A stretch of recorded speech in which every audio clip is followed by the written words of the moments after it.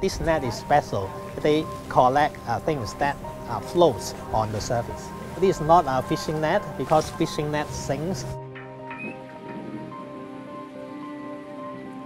Hong Kong is considered as a hotspot of microplastic. We have several millions of people living in, and each of us every day use plastics. When we discard it or accidentally, will enter our environment, including the oceans.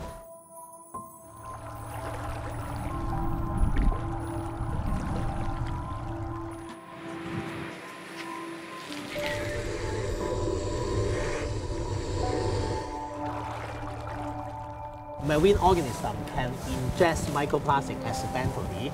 The pollutant would be transferred from the environment into the food chain.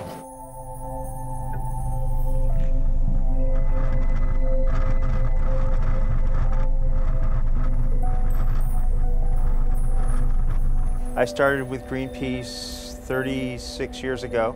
We move around a lot. We've been around the world almost 3 times now.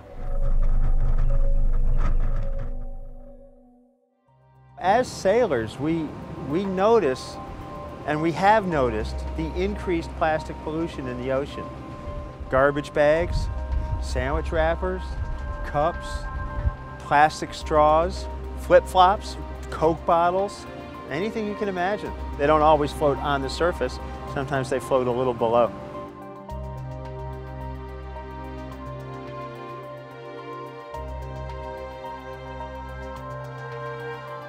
I have heard that at some point there could be more plastic in the ocean than fish, and it doesn't surprise me. And it's only a matter of time because we're killing off the fish at the same time we throw plastic in the ocean.